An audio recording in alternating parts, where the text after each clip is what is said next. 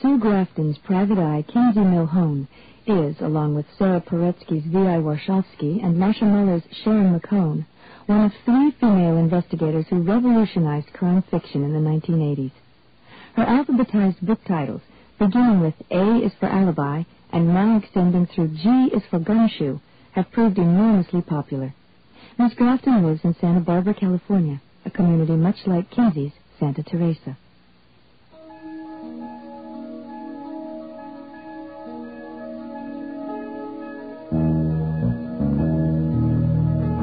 Full Circle by Sue Grafton.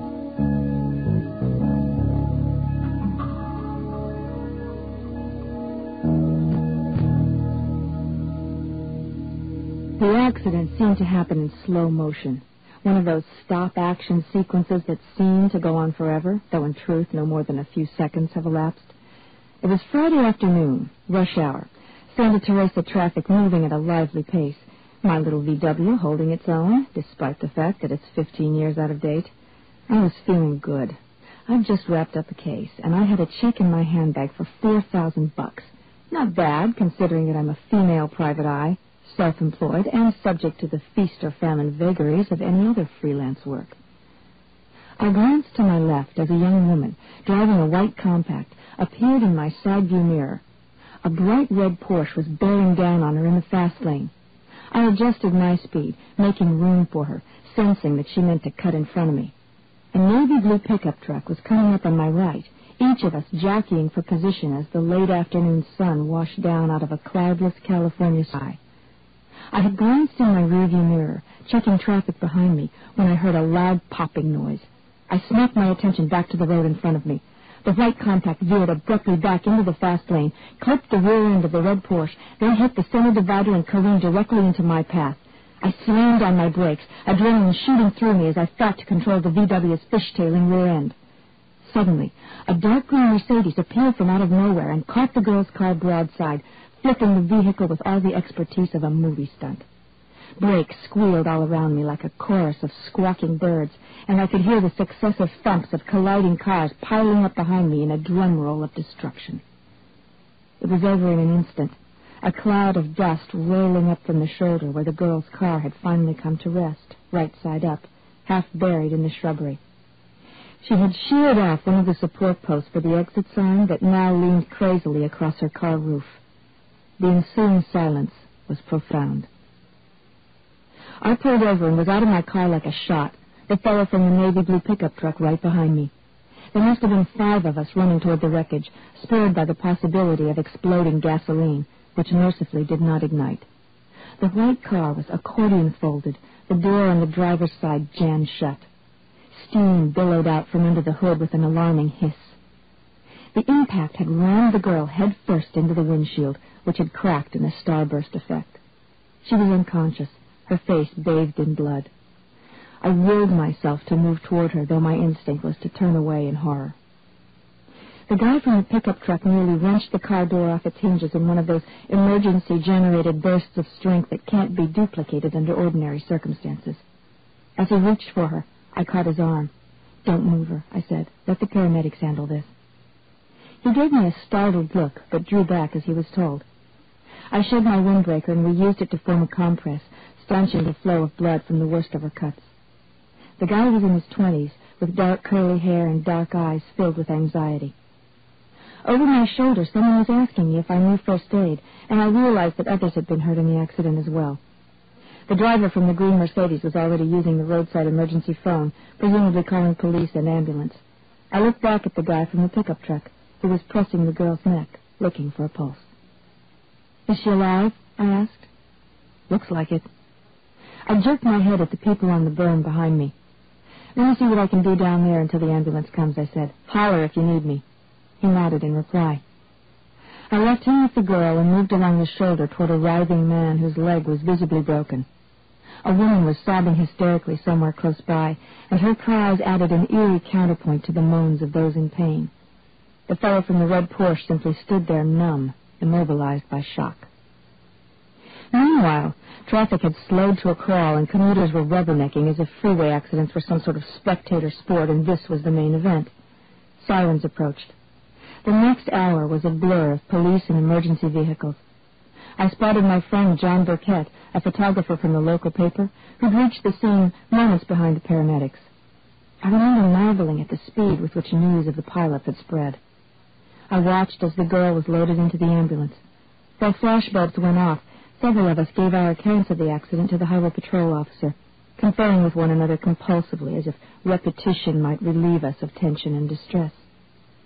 I didn't get home until nearly 7, and my hands were still shaking. The jumble of images made sleep a torment of sudden awakenings, my foot jerking in a dream sequence as I slammed on my brakes again and again. When I read in the morning paper that the girl had died, I felt sick with regret. The article was brief. Caroline Spurrier was 22, a senior psychology major at the University of Santa Teresa.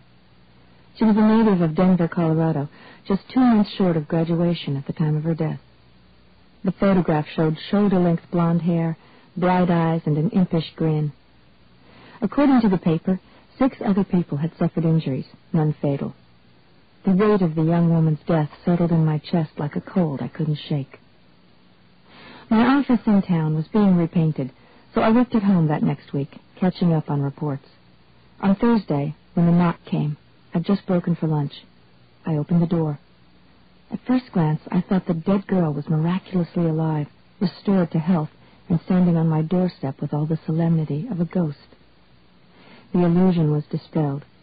A close look showed a blonde woman in her mid-40s, her face etched with weariness. "I'm Michelle Spurrier," she said. "I understand you were a witness to my daughter's accident." I stepped back. "Please come in. I'm sorry for your loss, Mrs. Spurrier. That was terrible." She moved past me like a sleepwalker as I closed the door. "Please sit down. Can I get you anything?" She shook her head, looking around with bewilderment as if she couldn't quite remember what had brought her here. She set her purse aside and sank down on my couch, placing her cupped hands across her nose and mouth like an oxygen mask. I sat down beside her, watching as she breathed deeply, struggling to speak. "Take your time," I said. When the words came, her voice was so low I had to lean closely to hear her. "The police examined Carolyn's car at the impound lot and found a bullet hole in the window on the passenger side. My daughter was shot." She burst into tears. I sat beside her while she poured out a grief tinged with rage and frustration. I brought her a glass of water and a fistful of tissues, small comfort, but all I could think to do. "What are the police telling you?" I asked when she'd composed herself. She blew her nose and then took another deep breath. "The case has been transferred from traffic detail to homicide. The officer I talked to this morning says it looks like a random freeway shooting, but I don't believe it." "God knows they've had enough of those down in Los Angeles," I remarked. "Well, I can't accept that. For one thing, what was she doing speeding down the highway at that hour of the day? She was supposed to be at work, but they tell me she left abruptly without a word to anyone." "Where was she employed?" "A restaurant out in Colgate. She'd been waiting tables there for a year. The shift manager told me a man had been harassing her. He thinks she might have left to try to get away from him." "Did he know who the guy was?" She shook her head. "He wasn't sure. Some fellow she'd been dating. Apparently he kept stopping by the restaurant, calling her at all hours, making a terrible pest of himself. Lieutenant Bowen tells me you're a private detective, which is why I'm here. I want you to find out who's responsible for this." "Mrs. Spurrier, the police here are very competent. I'm sure they're doing everything possible." "Skip the public relations message," she said with bitterness. "I have to fly back to Denver. Caroline's stepfather is very ill, and I need to get home. But I can't go unless I know someone here is looking into this. Please." I thought about it briefly, but it didn't take much to persuade me. As a witness to the accident, I felt more than a professional interest in the case. "I need the names of her friends," I said. I made a note of Mrs. Spurrier's address and phone number, along with the name of Caroline's roommate and the restaurant where she'd worked. I drew up a standard contract, waiving the advance. I'd bill her later for whatever time I put in. Ordinarily, I bypass police business in an attempt to stay out of Lieutenant Dolan's way. As the officer in charge of homicide, he's not crazy about private eyes. Though he's fairly tolerant of me, I couldn't imagine what she'd had to threaten to warrant the referral. As soon as she left, I grabbed a jacket and my handbag and drove over to the police station, where I paid $6 for a copy of the police report. Lieutenant Dolan wasn't in, but I spent a few minutes chatting with Emerald, the clerk in identification and records. She's a heavy black woman in her 50s, usually wary of my questions, but a sucker for gossip. I hear Jasper's wife caught him with Rowena Harrison, I said, throwing out some bait. Jasper Sachs is one of Emerald's interdepartmental foes. Why tell me? She said. She was pretending disinterest, but I could tell the rumor cheered her. Jasper, from the crime lab, is forever lifting files from Emerald's desk, which only gets her in trouble when Lieutenant Dolan comes around. I was hoping you'd fill me in on the Spurrier accident. I know you've memorized all the paperwork.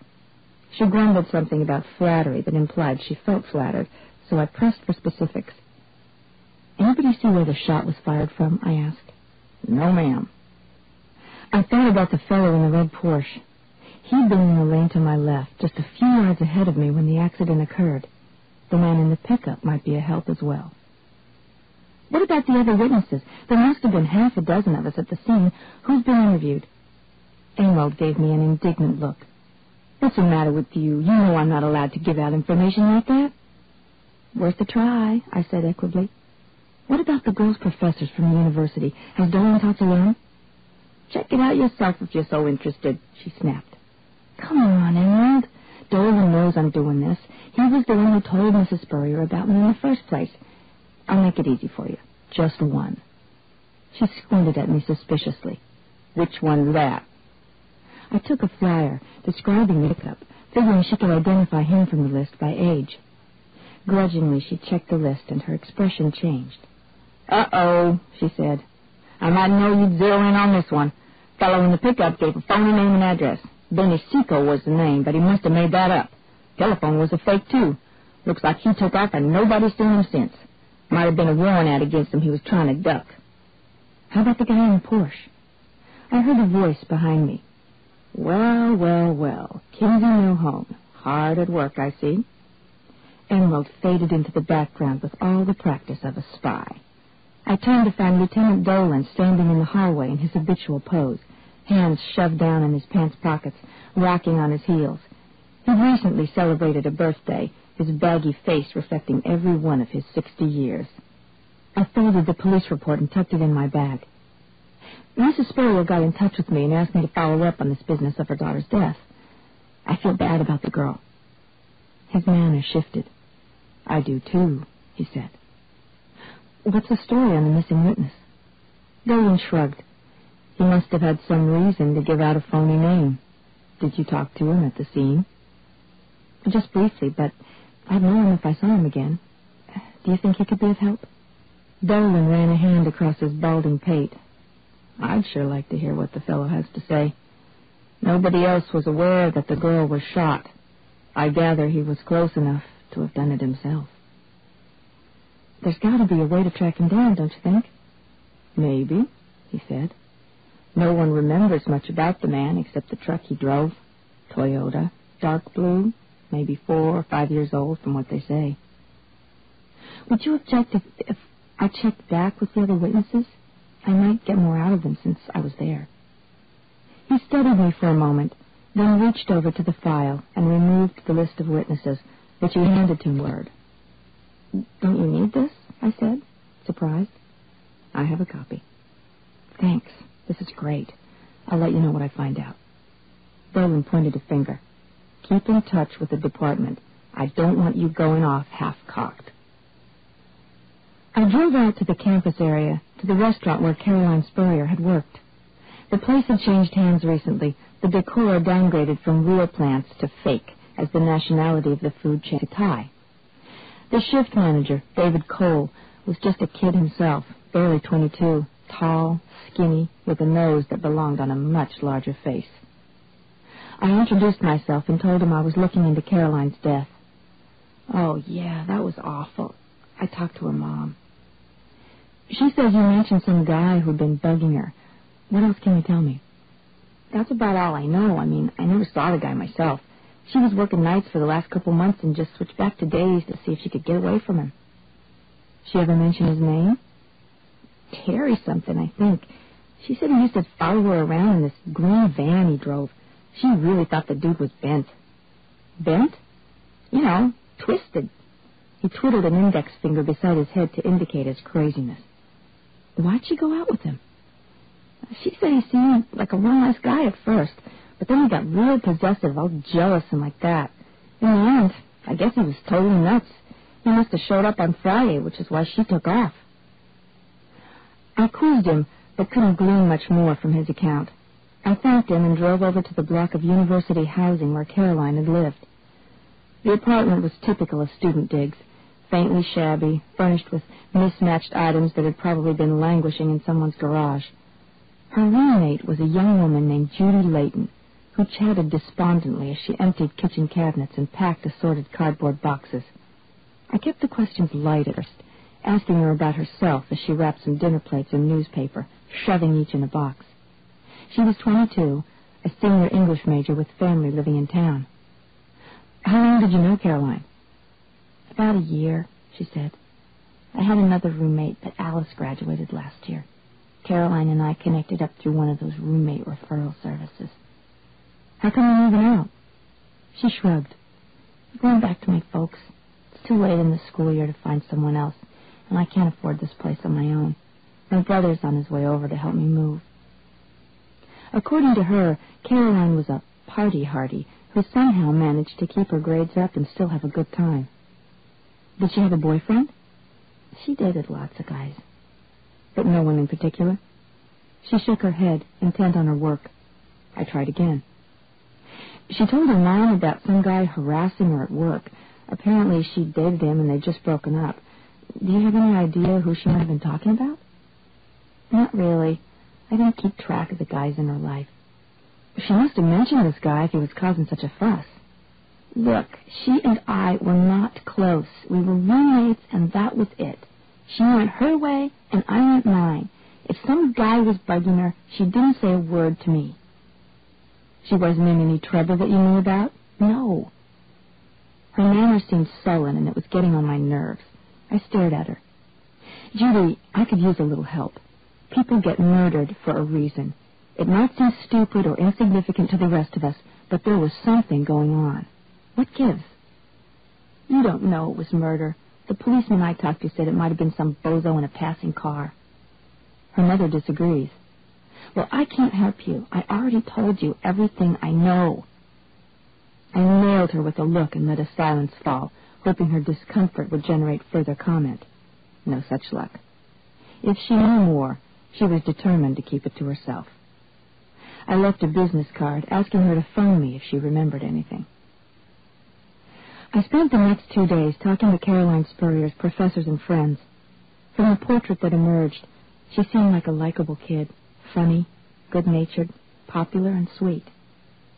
She complained of the harassment to a couple of classmates without getting any indication who the fellow was. I went back to the list of witnesses at the scene of the accident, talking to each in turn. I was still tantalized by the guy in the pickup. What reason could he have to falsify his identity? I'd clipped out the news account of Caroline Spurrier's death, pinning her picture on the bulletin board above my desk. She looked down at me with a smile that seemed more enigmatic with the passing days. I couldn't bear the idea of having to tell her mother my investigation was at an impasse, but I knew I owed her a report.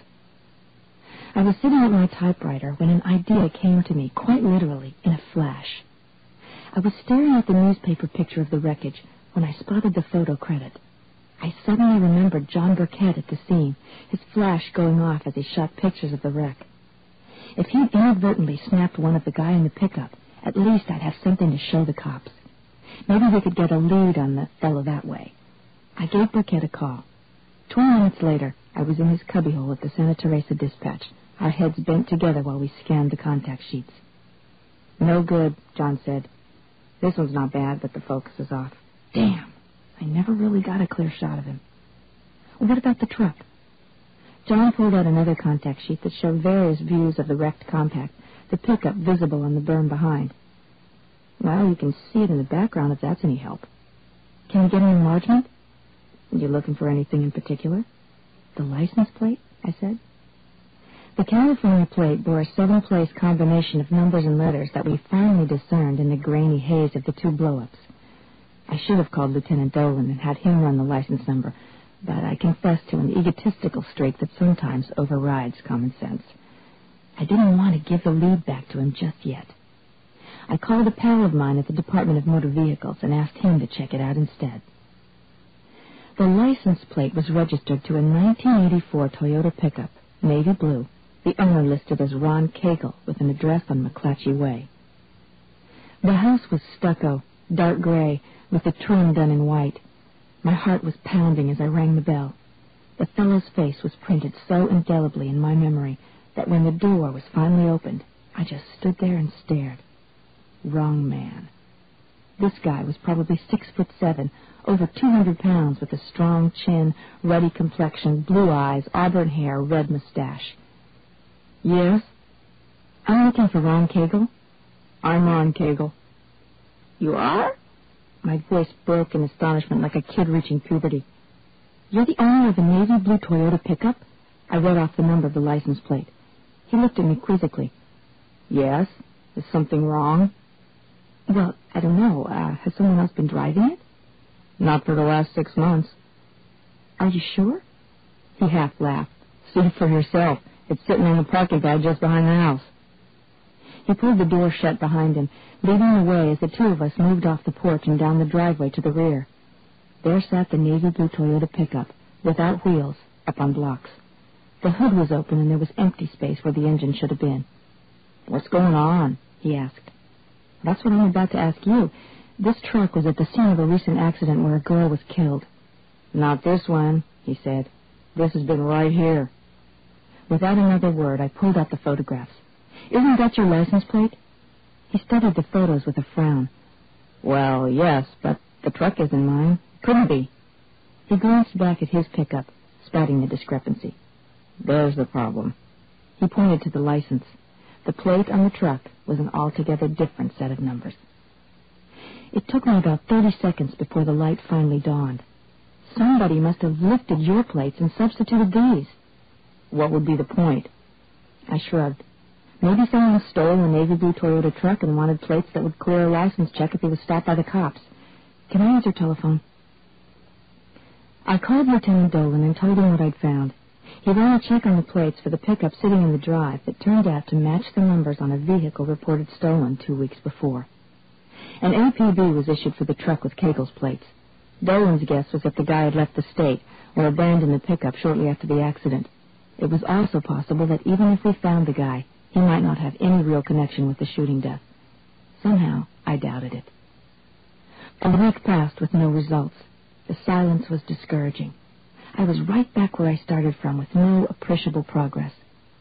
If the case is going to break, it usually happens fast, and the chances of cracking this one were diminishing with every passing day.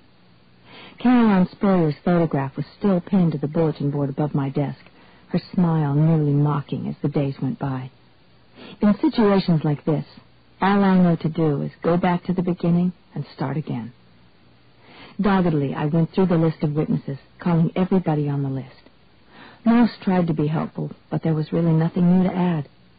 I drove back to the campus to look for Caroline's roommate. Judy Layton had to know something more than she'd told me at first. Maybe I could find a way to worm some information out of her. The apartment was locked, and a quick peek in the front window showed that all the furniture was gone. I picked up her forwarding address from the manager on the premises and headed over to her parents' house in Colgate, a little suburb to the north. The house was pleasant, a story and a half of stucco and frame, an attached 3-car garage visible at the right. I rang the bell and waited, idly scanning the neighborhood from my vantage point on the porch. It was a nice street, wide and tree-lined, with a grassy divider down the center planted with pink and white flowering shrubs. I rang the bell again. Apparently no one was home. I went down the porch steps and paused in the driveway, intending to return to my car, which was parked at the curb. I hesitated where I stood. There are times in this business when a hunch is a hunch, when a little voice in your gut tells you something's amiss. I turned with curiosity towards the 3-car garage at the rear. I cupped my hands, shading my eyes so I could peer through the side window. In the shadowy interior, I saw a pickup stripped of paint. I tried the garage's side entrance. The door was unlocked, and I pushed my way in. The space smelled of dust, motor oil, and primer. The pickup's license plates were gone. This had to be the same truck, though I couldn't think why it hadn't been dumped. Maybe it was too perilous to attempt at this point. Heart thumping, I did a quick search of the cab's interior. Under the front seat, on the driver's side, I saw a handgun, a .45. I left it where it was, eased the cab door shut, and backed away from the truck. Clearly, someone in the Layton household had been at the murder scene. I left the garage at a quick clip, trotting toward the street. I had to find a telephone and call the cops. I had just started my car, shoving it into gear, when I saw a dark green VW van pass on the far side of the divider and circle back in my direction, headed toward the Layton's drive. The fellow driving was the man I'd seen at the accident. Judy's brother? The similarities were obvious now that I thought of it. No wonder she'd been unwilling to tell me what was going on. He slowed for the turn, and that's when he spotted me. If I'd had any doubts about his guilt, they vanished the minute he and I locked eyes. His surprise was replaced by panic, and he gunned his engine, taking off. I peeled after him, flooring it. At the corner, he skidded sideways and recovered, speeding out of sight.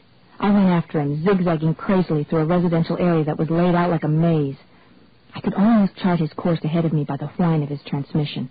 He was heading toward the freeway. At the overpass, I caught a glimpse of him in the southbound lane.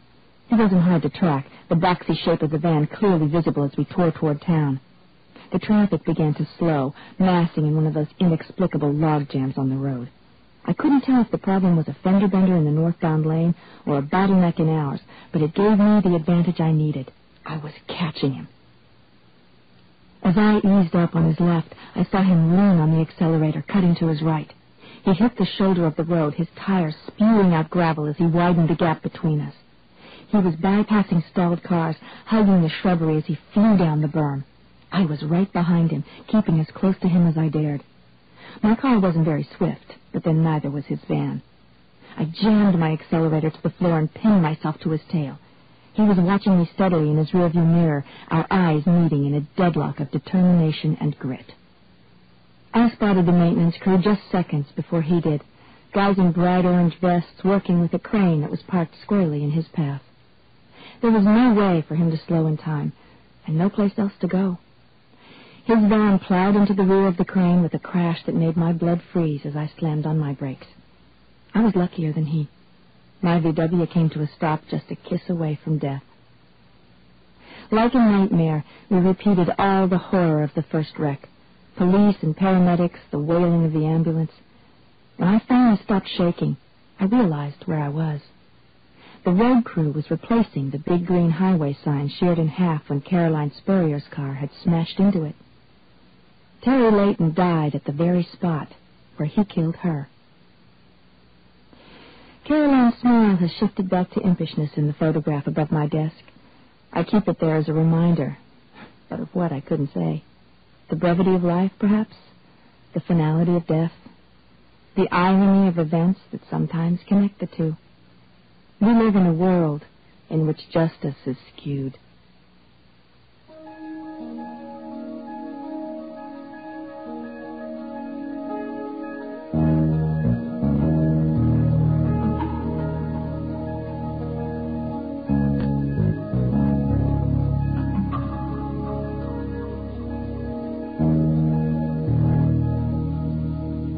Full Circle by Sue Grafton is taken from the book A Woman's Eye, edited by Sarah Poretsky. Narration by Laurie Holt. Music by Craig Harris. All rights reserved.